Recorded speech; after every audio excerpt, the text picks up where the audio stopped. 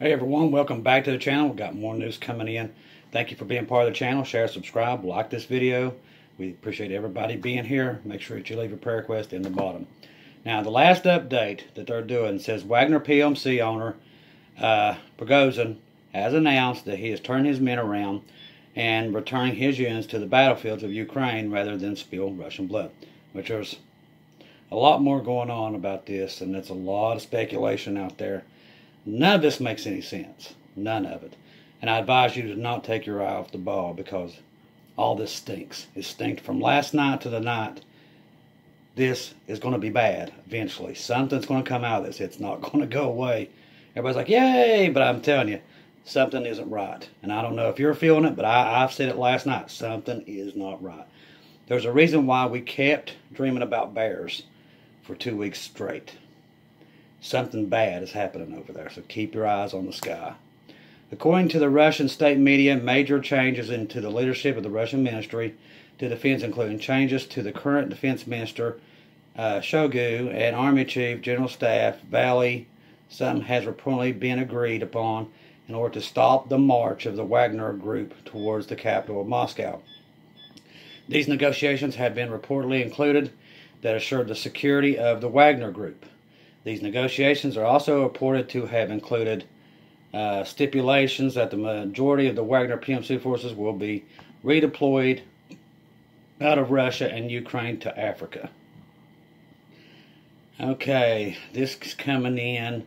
Wagner mutiny was very likely staged, is what everybody's saying, and everybody was saying it last night.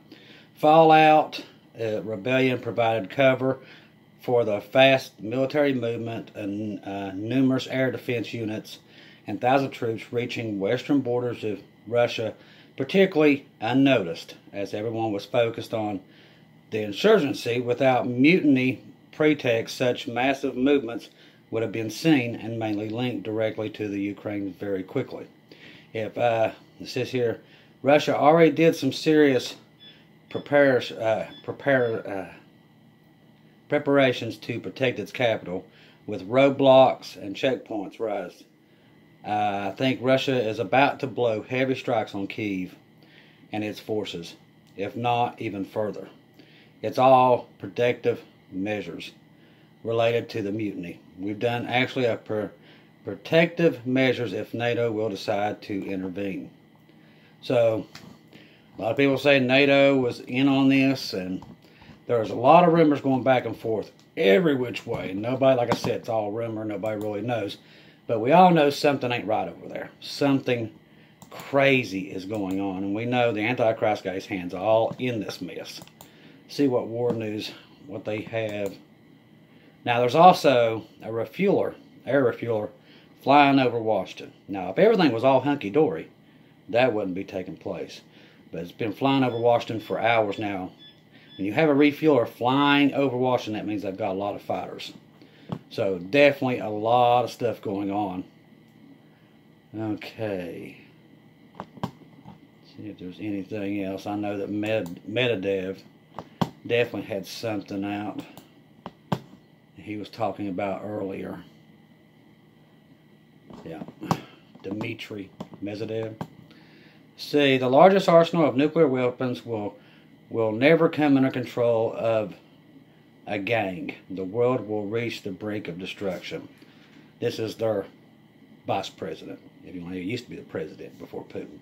The Russian authorities will not allow the events to develop according to such scenarios, said the deputy chairman, Security Council of the Russian Federation, Medvedev.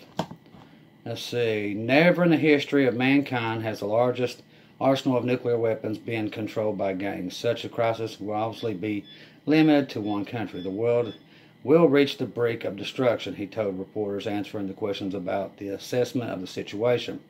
We will never allow events to develop according to such a scenario, no matter how crazy criminals and their fans would like it. We will not allow the Wagner rebellion to develop into a coup or a global crisis. So that's coming in from Dmitry. See what else we got here. Now, Moscow is still on high alert, even though they're saying that this thing's been resolved.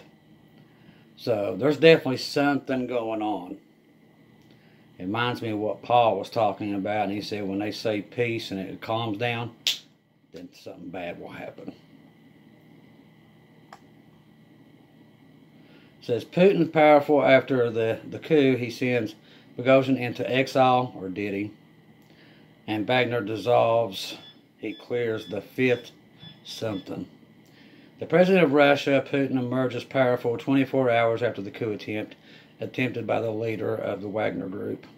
Prigozhin is in exile to Belarus. Why would you go to Belarus? See, that's another thing. That's pretty much pro-Russian. You wouldn't go there. You would go somewhere else if you was being exiled. See, none of it makes any sense. Something is definitely wrong. Putin himself guaranteed his safety as he travels to Minsk. At the same time, Wagner will be recognized, effectively disbanded as of July 1st, and will sign a contract to come under the Russian Ministry of Defense. A little while ago, the representative of the Kremlin said the criminal prosecution of the ultimate treason against Prigozhin has been dropped. Prigozhin will immediately leave for Belarus. None of that makes any sense. The unconditional surrender of the forces of Wagner and their disposal of the fate of the strong man of the company, Prigozhin in his hands of the Russian President Putin, marks the end of the mutiny listed 24 hours ago. Putin comes out stronger as a result. Oh boy, I tell you, none of it makes any sense. He will clear the fifth inside Russian something. Aragon's coup in 2016, Anti-Terror Service has already announced that he has recorded all his calls coming from something in favor of the armed revolution, and all these involved in the face of consequences of the law. Putin has shown Russian society that he knows and he can handle a crisis. The fact that no blood was spilled and the movement ended almost bloodlessly with him in power gives him the possibility to proceed more decisions towards the West and NATO. And I'm starting to think all of that was engineered by somebody, and it's been engineered by somebody. Russian sources say the main mistake of the Russian army in the Ukraine war was underestimating the strength of the enemy and the level of, I'm not going to say the word, YouTube won't let me say it on here. This is an obvious mistake by the Russian services of both the SVR and the FSB. Another mistake was the wrong balance of power. Ukraine had 300,000 troops, not including reserve, and territorial defense forces totaling 600,000, and Russia had 200,000 troops, and spanning a vast theater of military operations. Rostov Arena, we are one people, we are fighting an extreme enemy. We believe in the Russian people and our president. See, was the coup fake? Now, something is going on. American intelligence service believe that Prigozhin has been planning the coup for a long time, but his goal was not clear, maybe because it was staged. Washington said everything it was about shortages was a lie to tarnish the image of the Russian Defense Ministry as part of the pre-planned coup. And the question here is, was there information about a coup in Russia and was organized in advance to precede the initial internal purchase? I'll tell you this. It's very funny that Lindsey Graham and all them come out and make their comments the night before that happens, that they was going to destroy the Russian military. Then that happens the next day. It's not coincidence. Something's going on. And they was already preparing something the day before. So them two events happened within 24 hours ago. With 24 hours within each other. Not coincidence. I mean, you'd have to be an idiot to think that. The most important thing is the Russian president can now harden his attitude towards the West.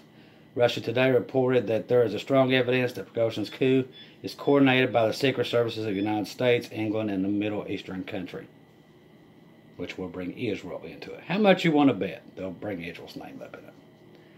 Let's see. Fighting collective West at home, general consumption, multiple. Prigozhin with a coup is very similar to Aragon's in 2016. Let's see. Tons of videos.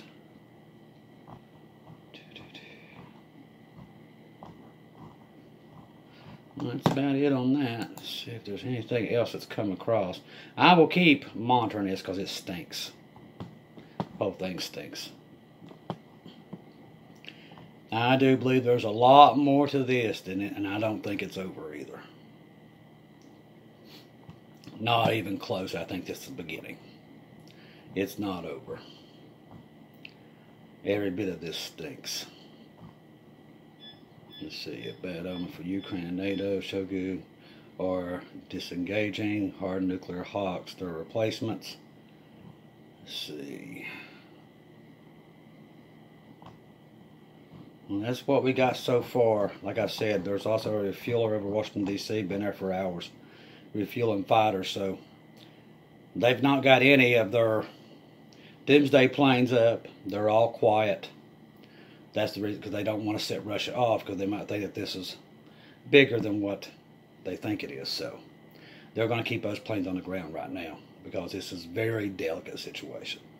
But if they're already saying that the United States, Britain, and some Middle Eastern country had a hand in this, you know what that's going to mean.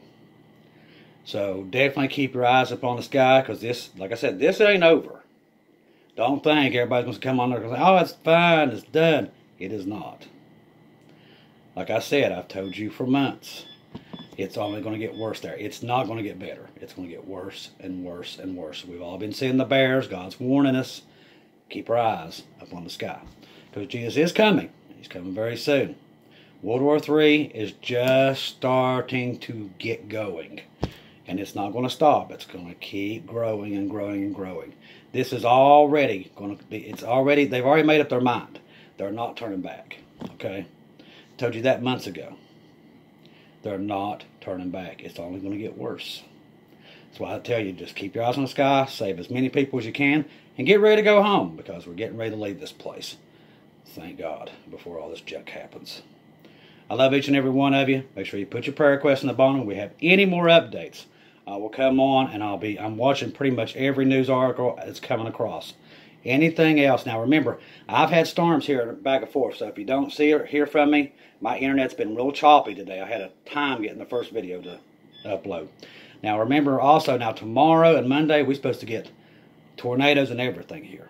So tomorrow could be really bad for here and Monday. So I might not have power after the day. Depends on how these storms are going. I'm praying they miss me and go somewhere else, or they just die out. But tomorrow and the Monday is definitely going to be rough. But our internet right now is so slow from all the storms we've had. It took me almost an hour to upload last time. So I love each and every one of you. Thank you for being here. Thank you for being part of the channel. Get as many people on the ark as possible. Do not take your eyes off the ball. This is not over. It's only beginning. I love each and every one of you. If I don't see or hear from you again, I'll see you in heaven.